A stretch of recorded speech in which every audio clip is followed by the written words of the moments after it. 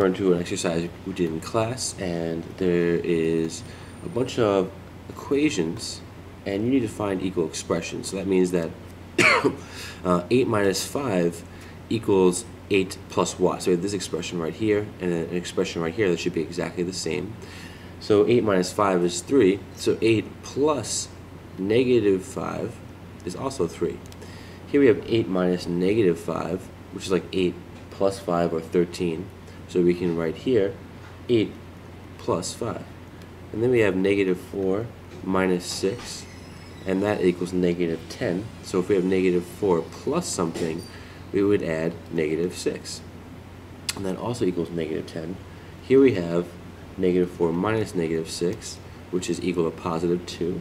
And if we had negative 4 plus something, we would have to add 6 to that. And they ask, what kind of patterns do we see here? Well, there's a couple of things that I notice. On this side, all these expressions are subtraction. So on this side of the equal sign, again, think of the equal sign as like a border between two sides. So when I say this side, I mean these expressions. On this side, we have all addition.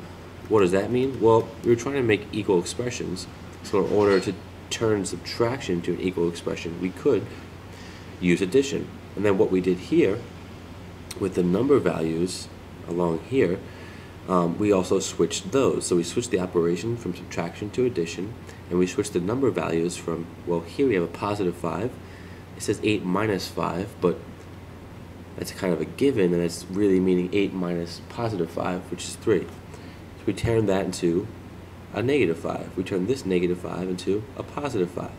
We turn this positive 6, again it's negative 4 minus 6, which really means negative 4 minus positive 6, into a negative 6. And we turned this negative 6 into a positive 6.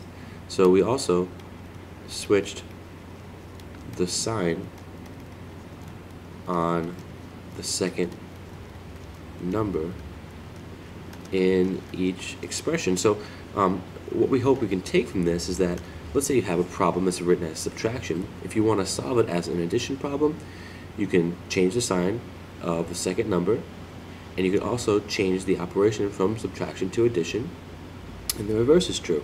If you want to solve an addition problem as subtraction, turn it into subtraction, and then flip the sign of the second number.